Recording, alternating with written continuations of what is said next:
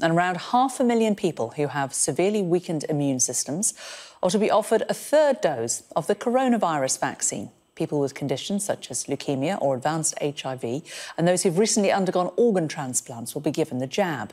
The announcement is separate to any decision on a booster programme. We've accepted the advice of the independent JCVI, and they've been very clear that this third dose should be offered to anyone over the age of 12 that has a severely weak immune system, and that's exactly what we're doing. Of course, we keep this under review at all times, and should their advice change at a later date to include a different group of people, of course, we would follow through on that advice.